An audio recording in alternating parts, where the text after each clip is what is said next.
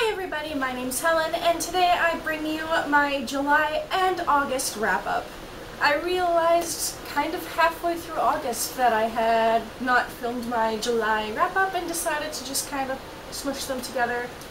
So, here we go. The first book that I read this month was Saga Volume 1 by Brian Vaughan and Fiona Staples, and I really enjoyed this. It deserves all the hype it's been getting on BookTube lately. It was so much fun, it was so weird and wonderful, loved the characters. It definitely is for a mature audience, I will give you that. But I gave this book 4 out of 5 stars. The second book I read this month was Agent K Volume 5 by Simone, Lee, and Udon. Those are 3 last names, by the way.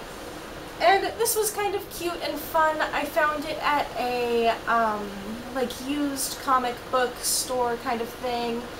And it just looked really cute, and I didn't realize it was volume 5, but it was really easy to catch on in the story. Not a lot happened in this volume, but what did happen was enjoyable. I ended up giving it 3 out of 5 stars. The next book that I read was Guardians of the Galaxy Volume 1. And this is by those lovely folks over at Marvel. I read this for the Booktubeathon. If you saw my wrap-up, you know that I did very poorly during the Booktubeathon, but this is one of the ones that I did finish. This had all of the prequel stuff as well as the first 8-ish volumes of the Guardians of the Galaxy comic books. It was awesome. It was a lot of fun. Guardians of the Galaxy is one of my favorite comic book chains. I have been reading them for a very long time, but I never read them in order. And now with the movie coming out, I just have been so excited. I still haven't seen the movie.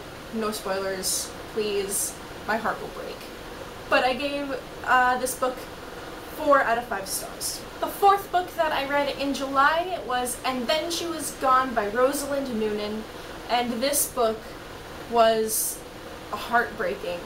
It's the story of a girl who was kidnapped when she was 11, and she's found when she's 17 and brought back home, and it's her readjusting to life with her family. It was a really interesting story, although it did drag a little bit at times. I ended up giving the book 3.5 out of 5 stars. The fifth book that I read in July was Frostbite by Richelle Mead. This is book 2 in the Vampire Academy series. Loved it. It was so much fun. So much more happens. We got to know the characters a lot more. I ended up giving it 4 out of 5 stars. And immediately afterwards I picked up Shadowkiss, also by Richelle Mead, which is book 3. And the feels that this book gave me were unnatural, and I need book 4 in my life now. So that's gonna happen soon, because I gave this book 5 out of 5 stars. The next book that I read was The Selection by Kiera Cass, and I really enjoyed this book. It's kind of like my guilty pleasure fun read now. I agree with everybody with America being the most annoying character ever to read from. I hated Aspen. I just love Maxim to pieces, and she just needed to sort her shit out. But I gave The Selection 4 out of 5 stars, and immediately afterwards I picked up The Elite, which was my least favorite out of the series, I think, but I also gave it 4 out of 5 stars.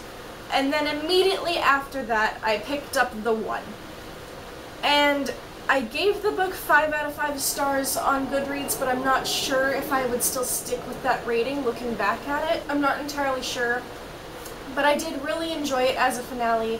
I'm happy with everything that went down. I'm satisfied, and I think that overall it was a good way to end the trilogy, so I did enjoy The One. Then in August, my very first week, and in August I went camping with one of my best friends and her family, and we went up to this old ranch, and we got to hang out with some horses and everything. And our campsite was right on a river, so she and I took some chairs down by the river and we just sat there and read, and we did that a lot.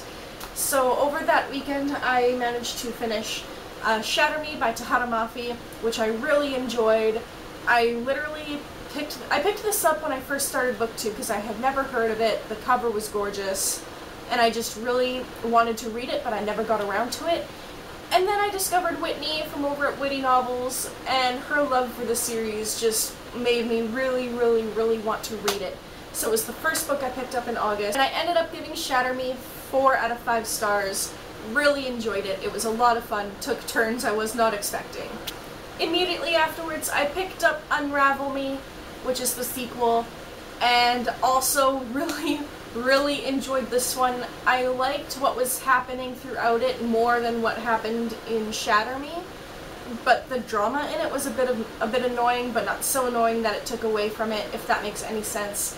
I ended up giving Unravel Me 5 out of 5 stars, and then I had to pick up Ignite Me, and oh geez, just